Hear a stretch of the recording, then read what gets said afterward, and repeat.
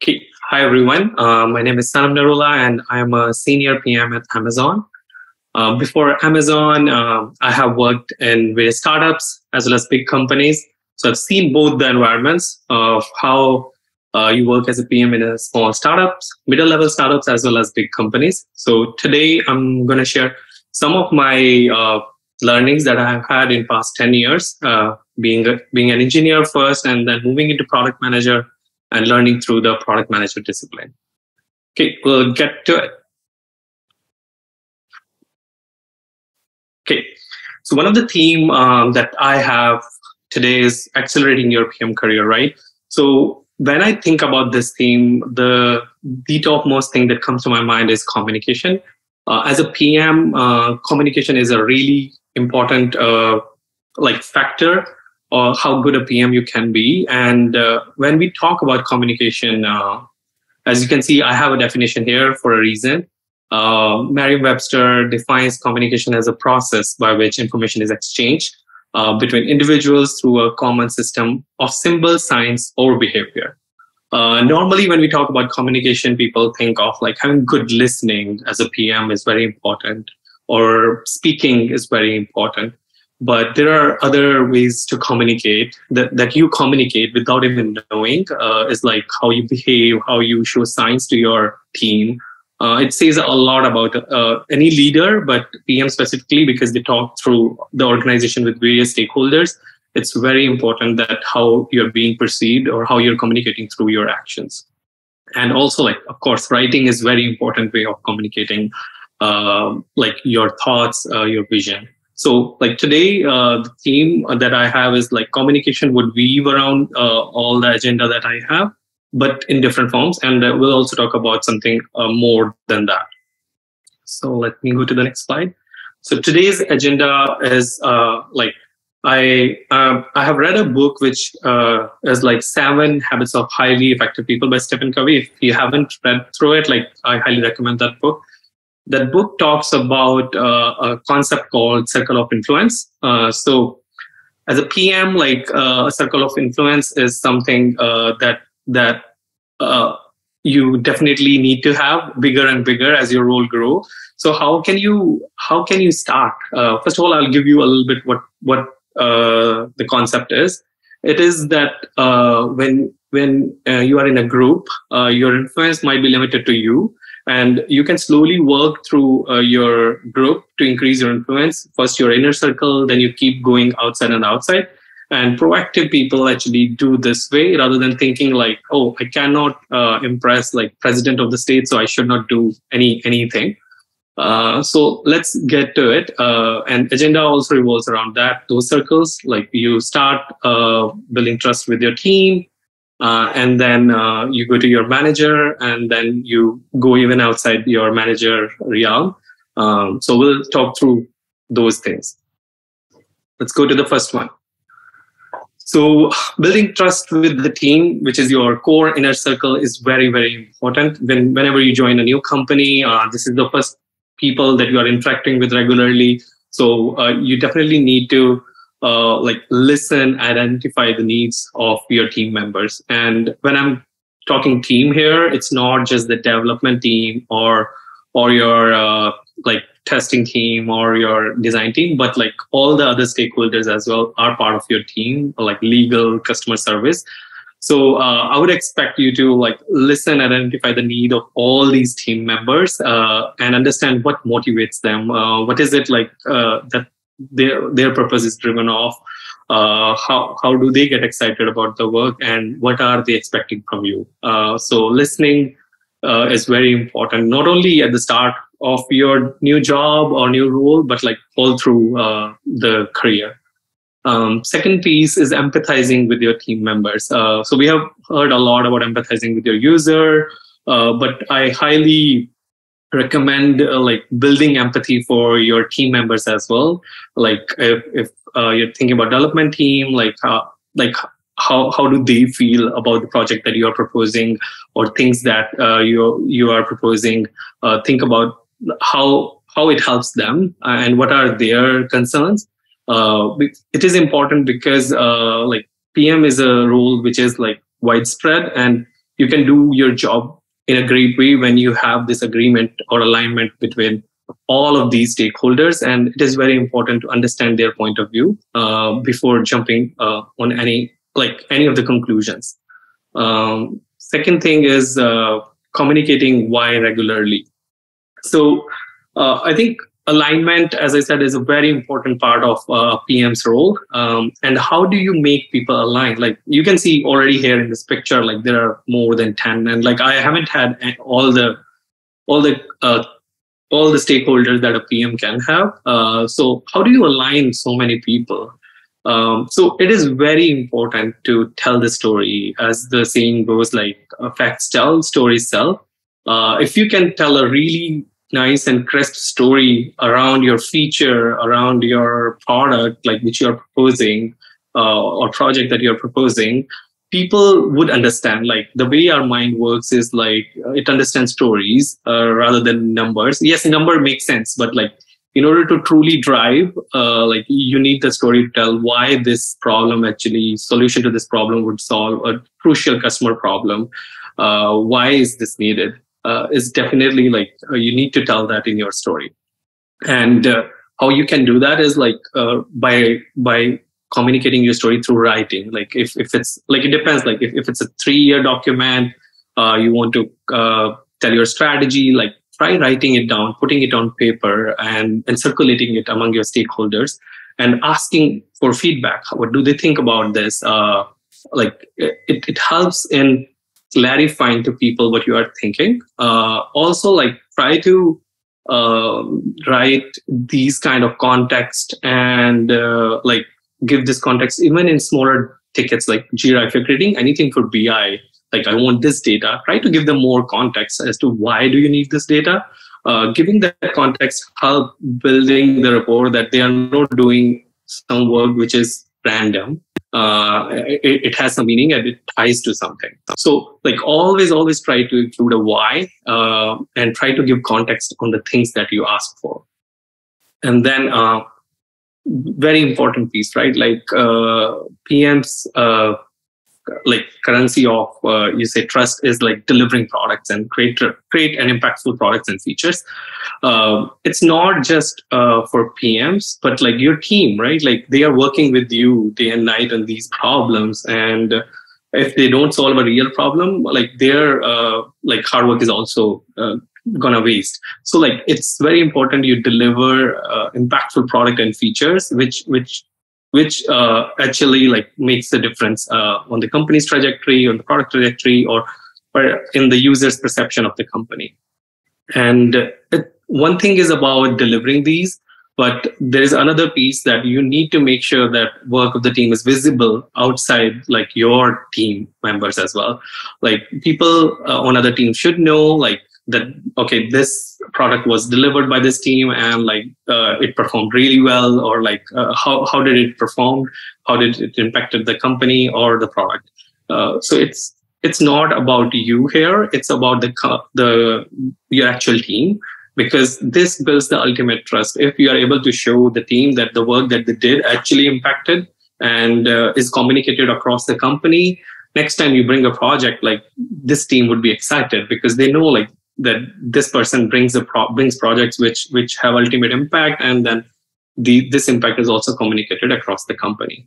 So I would highly recommend like make sure that the work of the team is visible to the company. So this brings us to the second topic, which is like kind of our second circle, or like a second layer of the circle is your manager.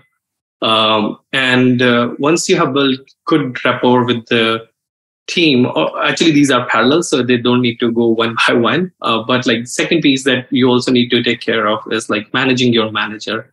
And I have mentioned it here, a myth that I had earlier in my career is like manager is responsible for my promotion.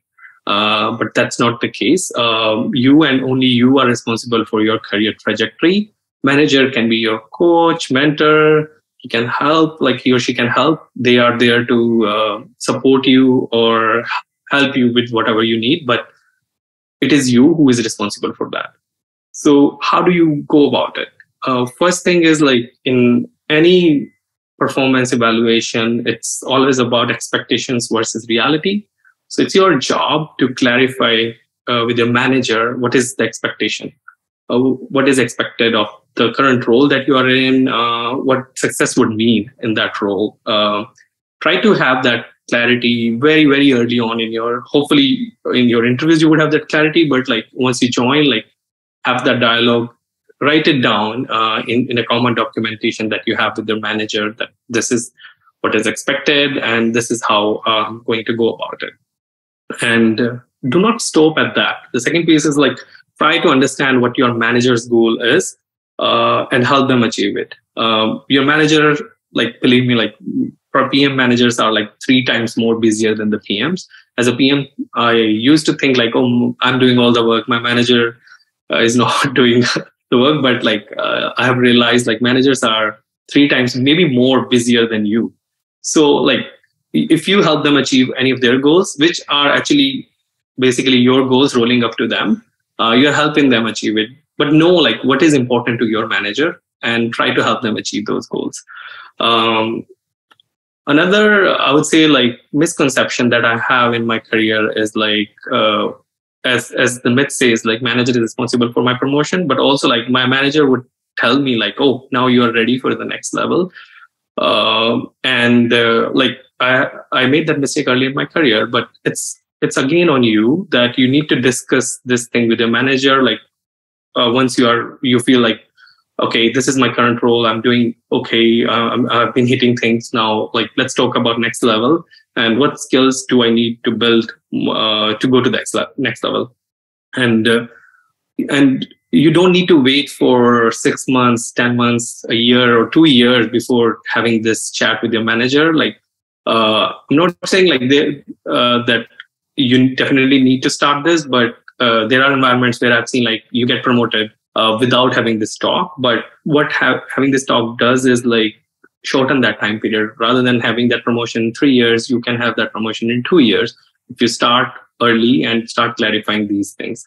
So have these talk chats with your manager like as early as possible. Like as I said, like there is no timeline. You do not need to wait. Probably 4 to 6 months. Once you have proven yourself and you have things delivered, you can start having this chat. And fourth piece here is like document your accomplishments. Why I say that is like your manager is probably managing 5 more people directly and then countless indirectly, right? Like they have been dealing with maybe executives and other people. They do not have time to remember everything that you did across the year. Sometimes you yourself would forget. So have a continuous stream of accomplishment that you have been doing. Keep documenting it, because what it would do is like at the time of promotion, this would help you and your manager to make a case because you have it all documented. It's much easier to provide all the context, all the information when you have written down when it happened. So I highly recommend doing this. Okay. Another piece is like your manager should know if you need anything. What I mean by that is like early in my early years, like I thought like, oh, my manager knows like, okay, I'm doing these 10 things. So he knows how much busy I am, and he would help when he has time or if he thinks I need something. But this is a wrong way of thinking. And if possible, you should always tell your manager about your problems. Why I shied away early in my career was like, I thought like maybe my manager would think like I'm not up to my job. Why am I having problems? I could solve it myself. And you can solve it yourself. But there are 2 reasons to discuss your problems. Like when I'm talking about problems, it's like complex stakeholder or like product issues, not like simple problems. The 2 benefits of sharing it with your manager or discussing it with your manager is you can basically brainstorm together. You go like they are your manager. They have for valid reasons, right? Like so they have more information on org level. They have maybe more experience. They might have seen that problem before. They can guide you or mentor you into the right direction.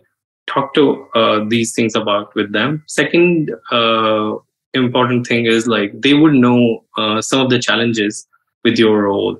And at I've worked at places where PM managers already know like what are the challenges of the role, but like there are places where you need to also clarify sometimes to your manager that these are difficult part of your product role, because sometimes it comes with distinct stakeholders as well. So do communicate your problems with your manager. Second piece is communicate good news as well as bad news. So like it has often happened that you would feel like it would often happen that you would feel like, oh, maybe I do not need to tell this bad news altogether now. Maybe I can wait. But it's always good to communicate bad news. In a similar fashion, you communicate good news with the same urgency. But like, of course, if you launch something, it did not work, you should have some next steps of like how you're thinking it would work or some learnings from it. But do not shy away. If you're doing things right in your career, there would be like instances where you would not get it right in the first time. You would iterate and then reach to the right level. You cannot always have like all the good news coming. So it's just part of the journey. Like the more, I wouldn't say more mistakes you made, the more you would learn, but like it always starts like that. It won't be hit at the start, but you get to it. I'm sorry. And then use your one-on-ones very effectively. I've seen this tendency like where, one-on-ones, you would start talking about your work, your problems, and discussing those things. But one-on-one is about you. Talk to your manager about your career aspirations, or what you want to get out of the role, or like what is the next thing you want to explore more. I can give you a personal story, like where I used my one-on-ones always about like work things, and did not talk about the thing that was bothering me is like I wanted to move to a product role which was more user focused, and I was doing really great at my role. I was loving the company, people, everything was great. But I just wanted like a different role in my company. But I never had that chat with my manager, and I end up like leaving the company. And when I put my papers, my manager told me like they wanted me to do that role without me telling them the reason that why I'm leaving. And it left an imprint on me that things that you do not ask for, you would never get. So do ask for things. You never know what is in store for you.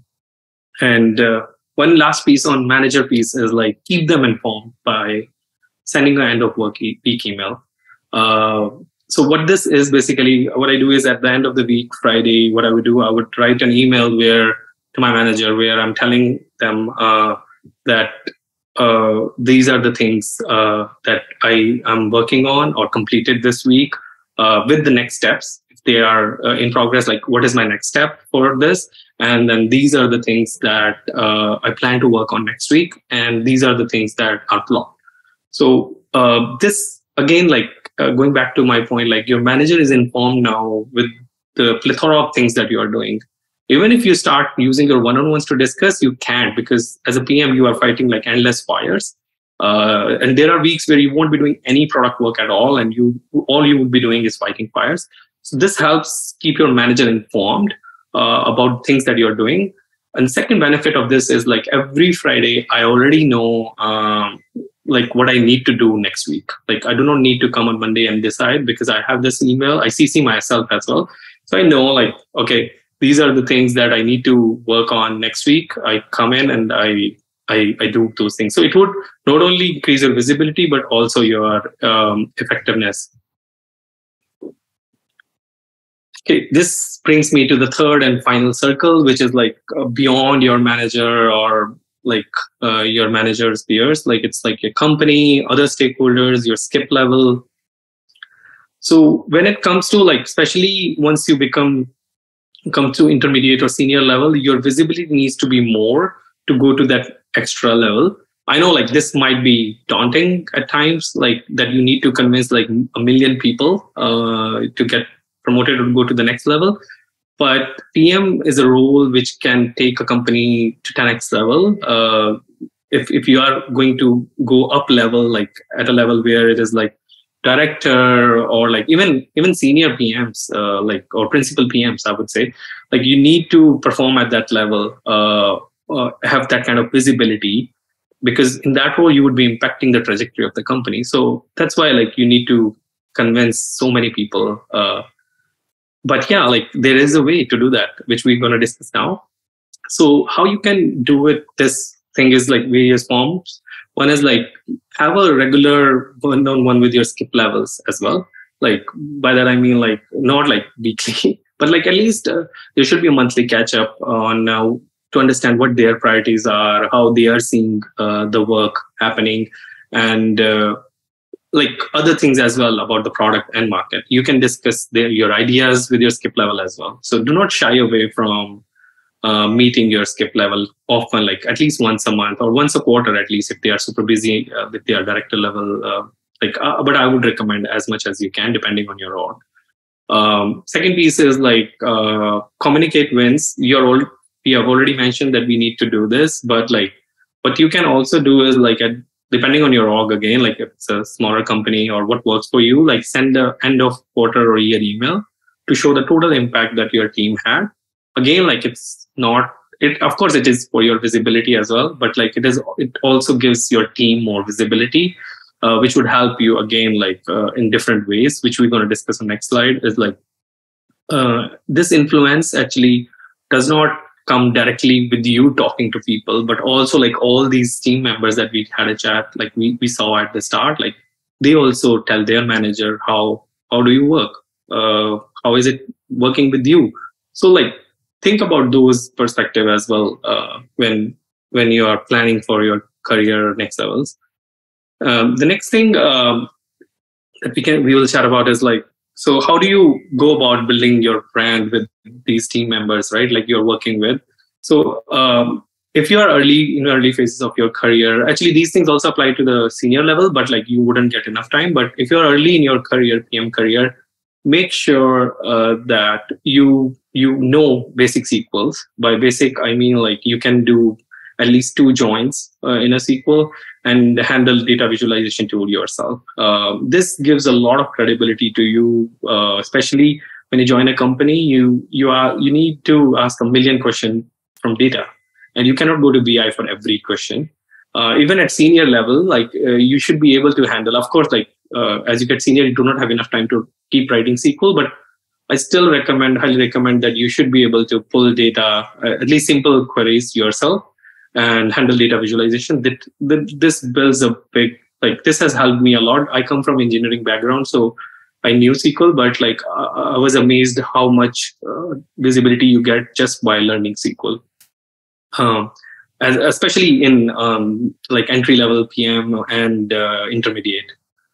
Second thing is like work collaboratively. This goes without saying, but like when you're working with design, do your brainstorming as well. Like you can bring like, okay, I've brought these from different apps that I have seen, or companies or products that I've seen. Bring data when you are working with design. Like tell them like why this problem is important, like how many users are interacting with that specific page, how much impact we can have. These things actually make them motivated to like design and work with you, because otherwise like they do not know the impact of the work that they are going to do. So saying that upfront and being open to ideas like helps you a lot, builds a lot of rapport again. And same thing goes with sales, customer service. Like what I'm trying to say here is like again, building empathy and trying to understand their function. It will make you a better PM. Like accompanying sales team to customer visits or listening to their calls would give you actually more understanding of your own product. And there is no better way to know your customers or pain points of your customer than to go through customer tickets. So it should be absolutely on your agenda to regularly check customer tickets or regularly meet up with customer service team to get like crux of the month, week, like what is the voice of your customer basically. And as you get senior, like hopefully you're doing all the things that I have mentioned on the previous slide, but like it becomes more important that you are thinking big. First of all, like you need to ask the right questions or correct questions. What I mean by that is like where the problem is and what questions would lead you there. hopefully over time you build that kind of uh, rapport or understanding of the product, market, and problems, that like what kind of questions to ask to unearth the problems. And then, like, as a senior PM, principal PM, like, it's your duty to understand or come up with the opportunities that are impactful for your product. Like, how do you take your product like 3x, 10x? It's up to you. Like, and do not afraid to think big. What I mean by that is, like, when I say we, like, I'm talking about me. Like, I used to have a tendency of like delivering, showing more impact, but by delivering more. So if there would be a project that's going to take 8 to 9 months, like, even though you can prototype, like, you could get into this circle of, we have a small team, we want to be like agile, work quickly, and then what it ended up doing was, like, I was picking projects that I can deliver whole, which was wrong. You can still think of bigger bets. Of course, there are constraints, and constraint usually leads to innovation. So think big, and then try to work backwards in chunks and see, like, how you can deliver that thing. And then two last things that I want to say. One is, like, be bold. Like, if you have seen in the last 50 years of technology, you don't need to go actually that back. Like, look at last 12 or 20 years. Companies that had bold ideas have done phenomenal well. And same thing goes with PMs. Like, one of the job that as a PM you have is alignment, but you do not need to agree with everyone. Like, you could have bold ideas, and if you have enough qualitative, quantitative, or like, if your head is there, like, you should definitely pursue those ideas and be bold in them, and show your stakeholders, company, how you can pursue those ideas and have an impact on the product. One final piece is, like, write online and share your learnings.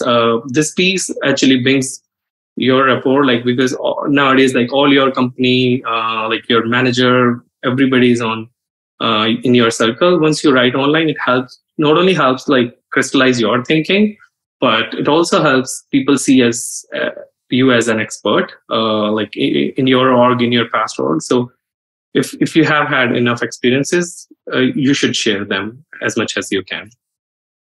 That brings me to the end of my presentation. One last thing I would say is, like, take your work seriously, but not yourself. Yeah, thanks. Hope this was helpful for some of you people. You can always follow me on LinkedIn for some more advice on accelerating your PM career. Thank you.